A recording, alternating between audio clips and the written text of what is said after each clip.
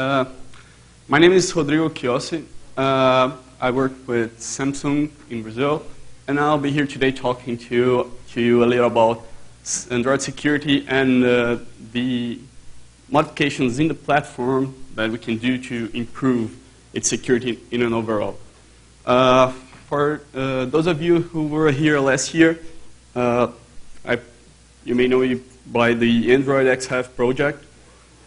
Just a quick feedback on how the project has been during this year. It has grown a lot. Now it has basically all major versions of Android and the kernel available online for browsing. And it gets an average of 10K page views a day, which is way much more than I expected from the platform. We got much more devs than I thought. So, okay, and why am I here today talking to you about Android security? I work at a Samsung lab in Brazil called CD. This lab was originally created to perform local modifications to phones to the Latin American market. So we would get the phones from Europe, US, and then adapt them to the Latin American market. But then over the years, it became research lab in all major areas of mobile phones. So in one of those, which is really strong right now, is the security research, which is the team that I work with. I've been working with Android security since the end of 2010. Over the first year of our group, we focused mostly on Android hardening and implementing Android features to improve security, such as our custom version of ASLR, a custom firewall, file system encryption, just to name a few. But in the past year, since the end of 2011, we've moved a bit more towards offensive security. So what we do, we take our devices and test for security holes in all layers of the platform. We do test everything, so we start with the kernel, looking for bugs introduced by our drivers or things like this, file system, Android platform, and also Android applications, which is what I'm going to talk a bit about for you today. Well, let's jump into some interesting. What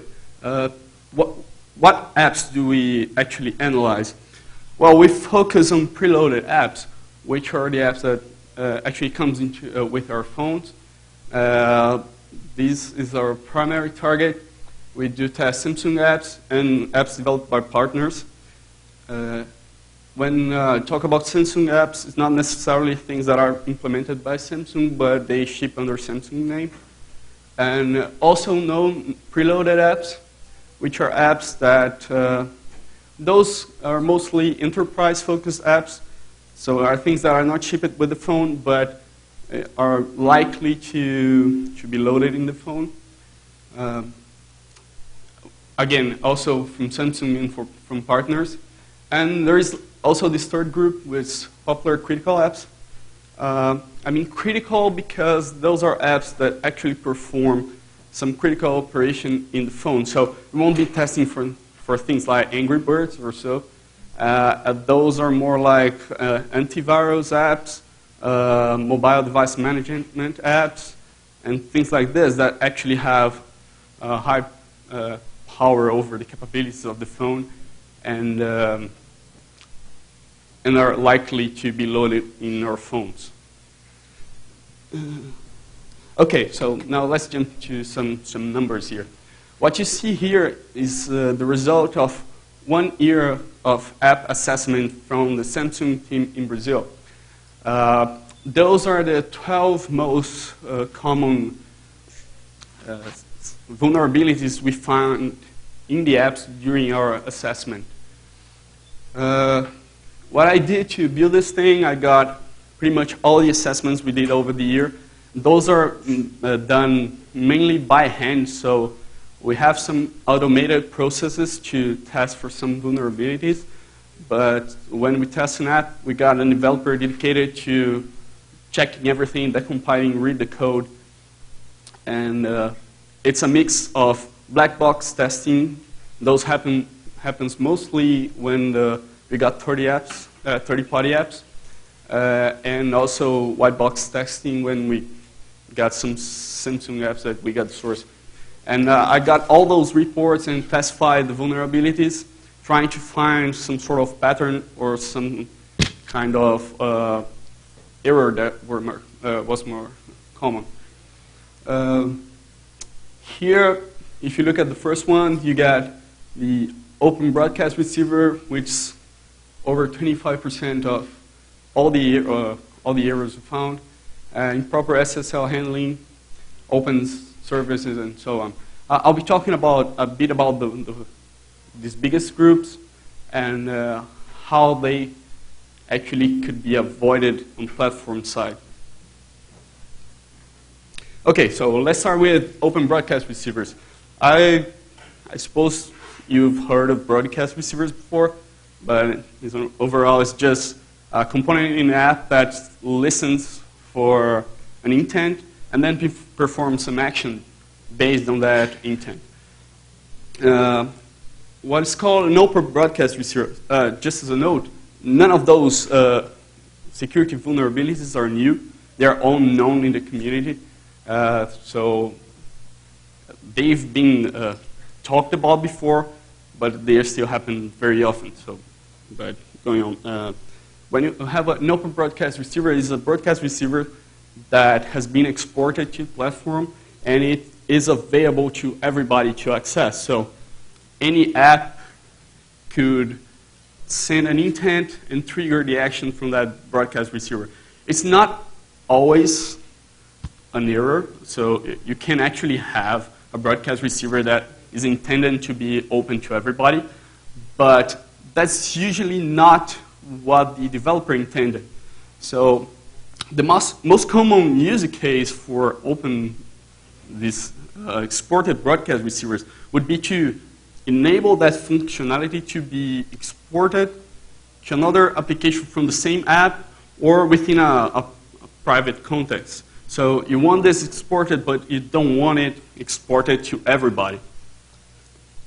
Now let's take a look at the default behavior of broadcast receivers. If you declare a broadcast receiver in your app, just a very basic one without any intent filters or anything, the default behavior is it's going to be restricted to your app. So the only way that you can trigger that functionality would be calling using the class name directly, and it wouldn't be visible to the outside. And it's a good thing because the most common case, or the simplest case, it is protected. So it was a very good design choice to keep it restricted. But when you think about exported broadcast receivers, actually the most common behavior is, the most common intended behavior is that this thing should be exported to a private context. And it's not what actually happens. When you export broadcast receivers, at first, it's going to be available to everybody. And only then you can restrict it to your application. Here's just a quick example on how you could protect your broadcast receiver. So you can declare a custom permission and say this permission is signature, which means that only apps that have the same signature as this app that declared this permission will be able to have it. And then in your receiver, you say that, well, when you add this intent filter here, Android's going to export your broadcast receiver. So here you're exporting it, and you're saying that necessarily whoever sends an intent to this receiver will have to have this permission. So in this case, you have it protected. This is not the only way to protect your receiver. You could also declare that, say that your action or the intent you're going to use to trigger this receiver is protected. So, but I prefer it this way because it's clear here that you have the intention to protect it. So it's like clear. And you can also, well, as I said, when you have this intent filter, it's going to be exported. But you can also add the exported tag to say that, no, I want this exported no matter what. Which is also good because you reading the code, it's clear that this thing exported. So let's now take a look at what's the proper implementation flow of a broadcast receiver. First, you declare broadcast receiver. Then you're going to export it to everybody in a protected state. And only then you add the mechanism to protect your receiver. But what actually happens is that the developer will declare broadcast receiver. He's going to run the app. It's not going to work. He will look for a solution, most likely in Stack Overflow, which is the biggest Android resources. Everybody knows that. And then you're going to find the first result will be someone say, oh, okay, you have to export your receiver. The developer is going to export it. We'll try again, and it's going to work.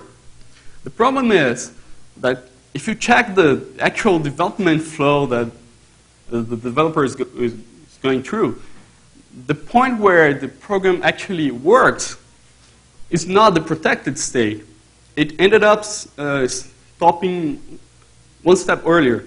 So from this point on, the developer is going to try the app, is going to work, and he will just move on to the next feature because that's what you do when you have deadline-oriented programming, which is pretty much everybody. So what actually could be done here to avoid this problem? Well, what we have, the current flow for implementation, we have the step that you declare a broadcast receiver, then you export it and protect it, and only then you protect it. But if you have the development flow in the opposite order, so it would declare broadcast receiver, then move to exported protected state, and only then you unprotect it or open it to everybody. What would happen is that in the most common implementation flow or use case, which is when you want to export it in a reciprocal context, if you follow the same flow that the developer did in the last one for the looking at the internet for a solution and everything, the point where his app would actually work would still be the second stage, but the second stage would be now the protected state. So you don't change anything that the developer would do. We still have the same developer with the same experience in Android programming, but now he ended up with a secure app. So if in the design of how the broadcast receivers are implemented, if we change the way it takes for a developer to reach the unprotected state, we can actually make the platform accidentally safer, because you don't actually need to teach one more thing to the developer to get safer applications. Well, this happens with broadcast receivers, but this is not exclusive to broadcast receivers. It also happens with services and content providers. In all three cases, the developer will reach the unprotected state before he reaches the exported protected state. Those two, they have different mechanisms to export their functionalities. And in the case of services, what happens is that you enable everybody to bind to your service. So the solution is pretty much the same. You have to declare this service should require a permission for the service to be bound only by trusted apps, and the same with content providers. One interesting thing is that last week, I think on Wednesday, there was a blog post from the Google security team talking about improvements in Android 4.2. And one of the things that they addressed are content providers. Because content providers, the default behavior would be for them to be exported. And now they changed it so it is restricted, and you have to manually set them to export it. So the default would be the safe context. This is good, because this indicates that Google are kind of aware of this thing. I don't know if this is going to solve the problem or not. Yes? What happens to old apps that didn't do it? Well, it's more of a matter of how did you compile it. If you compile with an older SDK, it's going to be exported. If you compile with a new one, you have to manually declare it. It's not, well, the runtime behavior are still pretty much the same. It differs the way you put it on the coding. So. Isn't this more or less a workflow issue? Specify that you protect the next one after you get working? Well, actually, it is. I think it should be the opposite. As I said, you shouldn't say that you want it protected. You should say that you want it unprotected, because when you're explicitly saying that you want it unprotected, you know what you're doing, or at least you should have an idea what you're doing. You should the platform should lead you to the secure path first. Another thing, if you ask me how could this be implemented in here, one thing that could be done, if you think about this example here, you should necessarily make the developer, should require this permission tag to be compulsory here. And add some other tag that could, not necessarily another tag, you can, if you enforce this permission tag here, if you want an open broadcast with zero, you can change the permission from signature to dangerous. So if another app wants to use it, it just declares this permission, and it will be fine. Still, you have to explicitly say that you're going to use that resource, but it won't be restricted. You may say that this makes the platform more complicated, but the fact is that keeping it simple the way it is right now to have it exported is not causing anything good. Like, what you get out of this simplicity is a bunch of security problems. Because even if you think about more, simpler broadcast receivers, such as, I don't know, on boot complete or something like this, it may look that it's just an unprotected one, but it's actually not, because the intent is can only be sent by the system. So this situation, you are under a protected state. Okay, now, where's the graph? Moving on to the second group, the improper SSL handling. What happens? The improper SSL handling happens when the developer have a self-signed certificate, and he wants to validate this in his app. This self-signed certificate can be either from a website that is of his own, or a web server, or whatever, but it was not signed by one of the certificates that are shipped with the default Android key store. So what happens is the APIs to validate a self-signed certificate are very, very complicated, and they have very poor documentation. If you look at the documentation for this at the Android developers website, the hard part with is to create your own key store to validate is just a ... So they just put the easy part, that's once you get everything ready, you just load it and validate, and the hard part's not there, so you have to guess.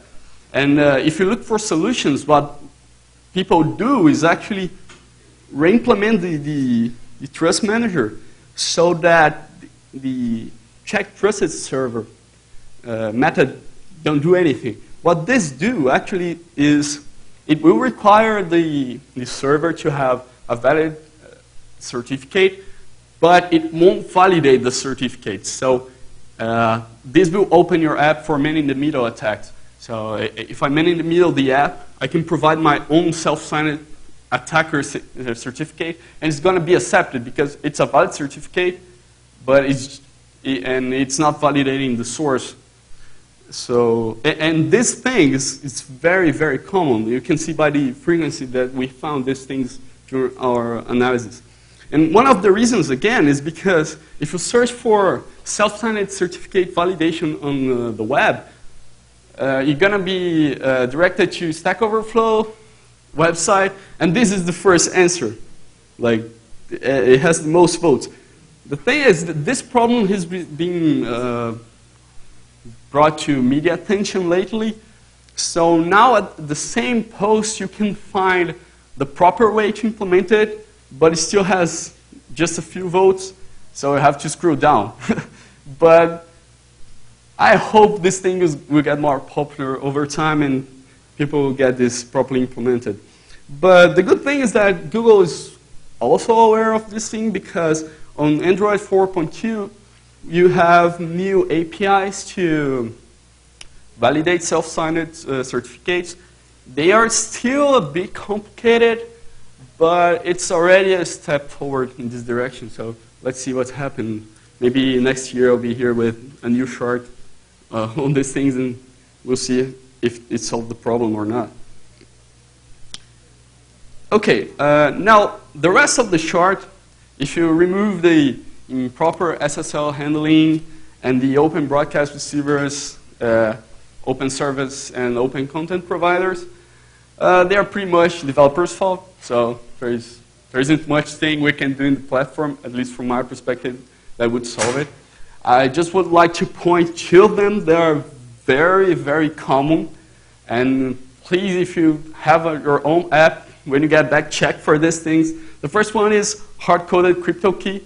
I don't know why developers think it's a good thing to put your crypto key inside your app, especially in Android, which is very, very easy to decompile and generate the code. You get pretty much plain text code out of an app. It's very easy to spot hard-coded key. And this is found on the most critical apps you can imagine. I won't point any names, but I'm pretty sure if you want, you can find them. And the other thing is to trust SMS messages to perform critical operations. I found many apps that, for instance, triggers a factory reset or a data wipe on the phone through an SMS. But the point is that SMS is not a secure channel. Even if you trust restricted fields on an SMS, which wouldn't be able, usually a person wouldn't be able to write it just by typing on the phone, it still can be forged. So if you trust an authenticated SMS to trigger a security critical operation, it can be triggered by anybody. And this is also very common. So if you do use SMS to perform those critical operations, please use some sort of validation or encryption or whatever, but just don't trust it out of the box.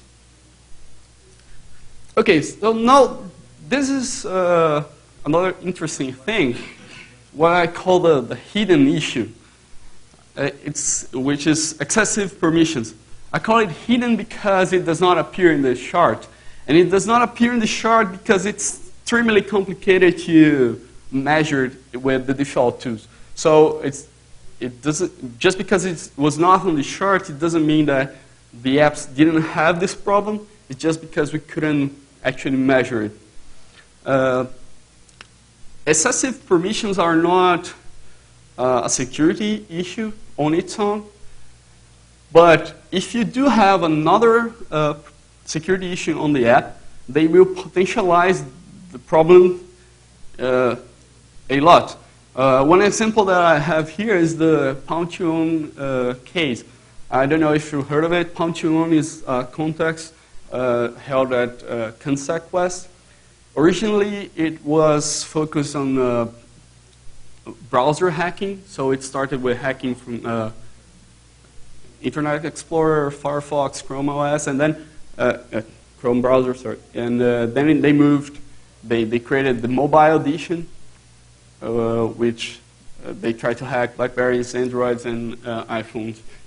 And last year at this contest, the target for the Android was the Galaxy S3.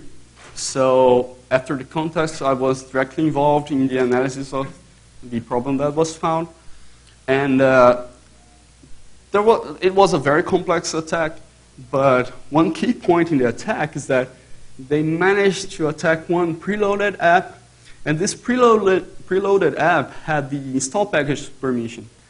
But actually, it was not using this permission.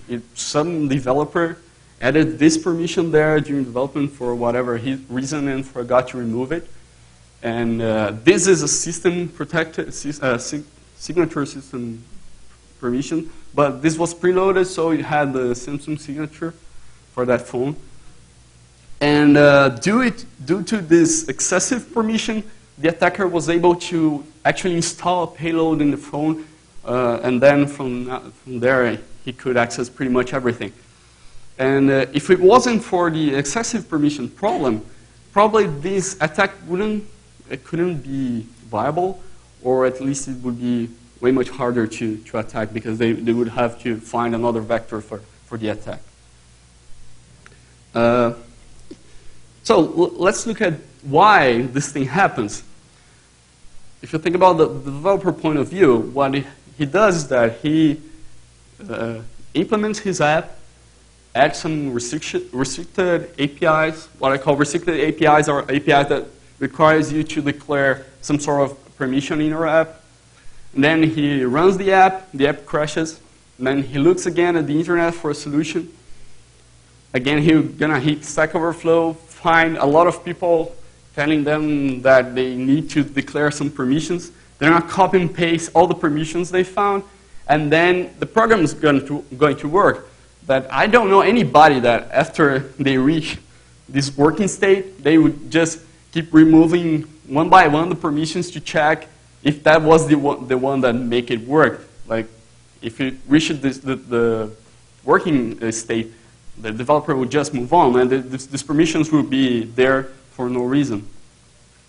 But why does the developer actually have to do this?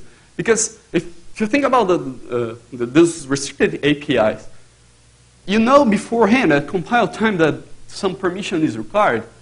And so why we can't automate this process in the SDK? I mean, this won't cover every single case. Sometimes you have to manually declare a permission, but for the most common case, you already know at compile time what you're going to need. If you're using some Wi-Fi API, you know that you require the Wi-Fi permission. If you're using some phone state API, you know that you need the phone state permission. But we don't have a clear mapping of these API permission thing.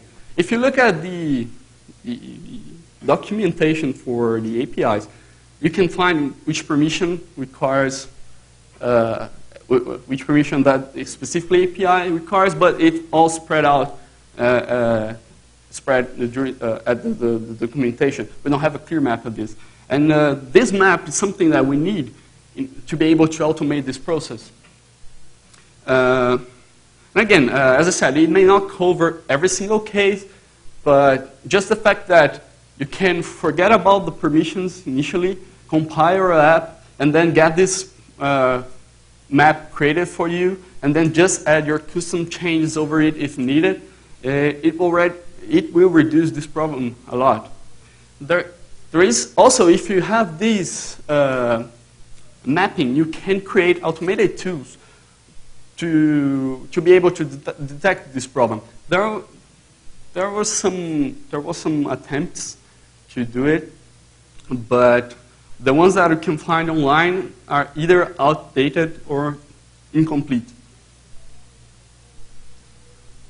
Well, to sum up, I hope I could show you that there are some changes we can do to the platform to change the workflow, the way we develop things, to make Android more secure without having to change the developer itself. Of course, we want developers to be more secure aware, to develop secure code, but still, if we can change the platform to make it more secure, why shouldn't we do it? Also, about the design state, we should always aim for a development flow that leads the developer through the secure state before he reaches the insecure state.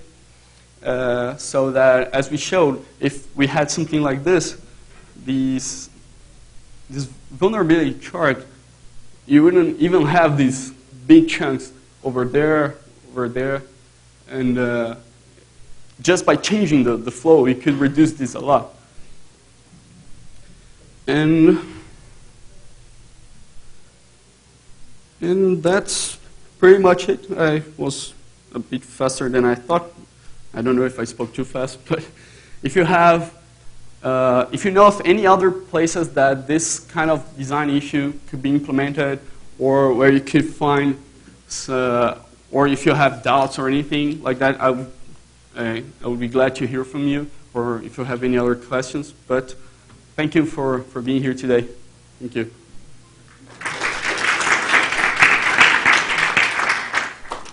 Any questions? Yeah. So have you taken a look at security enhanced Android at all and what that could do? Yes, actually, if you see these posters outside about security, Samsung Safe thing that ships with the Galaxy S2, and this project, no, the Note 2, sorry, and this project is going to use a bit of the security enhanced Linux, but the project itself is more like I would say like a simple code, so how you could achieve this secure platform. It's not that easy to port everything to a product, to a final product, because there's a lot of custom code, things that partners ask us to implement that conflicts with it. But we are moving, we do take a lot of security enhanced Linux.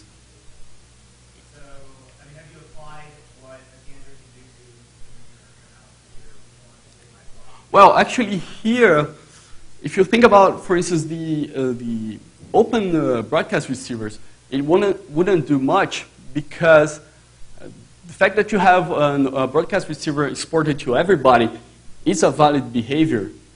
Okay, so you can actually have an app that exports functionality to everybody. It's not wrong. So you can like have a policy in running in the framework to say no, your app's not right. I'm not gonna execute what you're saying, because you can just by looking at the app say no, the developer didn't want to export it to everybody, so I'm gonna block it. So I mean, not a default policy, but you can certainly Well, you could like policy that, right? yeah, but I mean, how can you defer the legit exported broadcast receiver to the not intended exported broadcast receiver? You don't know what was the intention of the developer. They are both correct code. The point is that one of the developers didn't want to do it, but he didn't write problematic code. It's valid code. It just don't do it. And that's fair enough. So how did you determine which was a vulnerability? Okay. Well, that's actually pretty easy because, for instance, if you have a broadcast receiver that will, I don't know, place a call or send a file over the internet, and you can trigger it from every app. So every app has, for instance, the capability of uploading a file to the web without having to declare an internet permission. That's a vulnerability. Think about it. It is a vulnerability when you export a functionality that would originally require you to declare a permission. Anything else? All right, thank you.